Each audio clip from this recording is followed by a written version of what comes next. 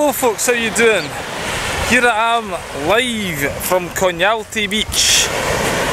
Here's the scene. As usual, there's the mountains at this end, some swimmers, and the city centre at that end. They've got pedalos, they've got water sports, they've got the big airbeds, they've got a banana boat, and the banana boat, it says J-O-B-E. Don't know if you can see that from here. J-O-B-E. In Scotland, we jobbies. Jobbies, I think, are spelled J-O-B-B-Y, but it means caca. But when I seen that J-O-B-E, it made me think of a big yellow caca. That's the kind of things I think about. Aye. So it's a beautiful day. It's basically in August in Ontario. It's a bit hot for a Scotsman with skin as white as mine. So I try not to stay in the sun too long. You ken what I'm saying? And I don't put suntan cream on because I read lots of conspiracy sites and all that kind of stuff, you know. And I heard that it's actually the suntan cream that gives you cancer, not the actual sun. The sun is pretty good for you, as long as you don't fry yourself to a burnt tomato, which is what I normally do. Last year I went to Olympus with a friend. In fact, it was 2 years ago now. And I was in the sea all day thinking I'm covered, but really the salt water on my shoulders and that, it basically turned to a tomato, a big bright red tomato by the end of the day, and it was totally agony. You know that way you try and levitate your clothes kind of thing. So I didn't learn, because this year I went on a boat trip and I didn't put any suntan cream on. I stayed on the boat and you didn't ken with the wind how the sun's affecting you. And then I ended up not quite as a tomato this time, more like an orange. Not quite bright red, but going in that direction. But I still didn't put suntan cream on because I didn't want skin cancer. So I just stay out the sun, that's the best bet.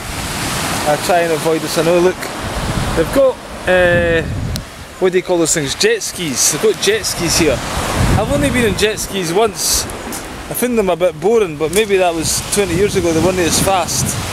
Those ones over there look like they've got some horsepower behind it. But I've got a motorbike. I didn't need any more excitement in my life as far as, vehicle transportation goes, because I didn't go that fast on the motorbike, but trying to drive in Turkey is like, you need your wits about you, let's just say that. Because at any time anything can happen. Parked cars, for instance, just pull out for the side of the road, and actually hit a parked car once. It wasn't parked, it was parked and then it pulled out and I whacked into the side of it. The woman gets out the car, looks at the dent in her car and starts greeting and calling her husband. Meanwhile, I'm in total agony. I actually fractured my ribs banging into the side of her car. And when I seen her calling her husband and more concerned about the car than me, let's just say I was the best pleased. Yeah? I was rather fucking annoyed, to be honest with you. Aye. So that's just new. And another time I overtook a bus. And normally I try and pay lots of attention, and over to this bus, and then there's this van parked in this dual carriageway where it shouldn't have been parked at all. So I got a bit of a fright when I seen that in, whacked into the back of it and done a Superman.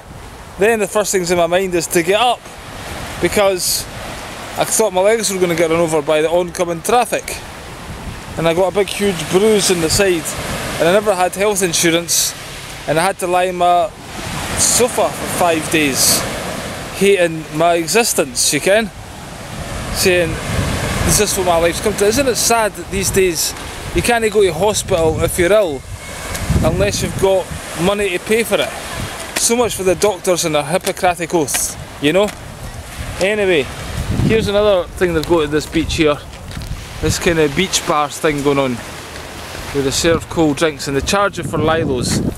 When the council changed here, they put all these lilos in place and they said it's all going to be free. We're the new council, by the way, everything's free. That didn't last long. and they charge for the lilos now, which is why I bring a towel. So anyway, that's my wee Facebook live for you.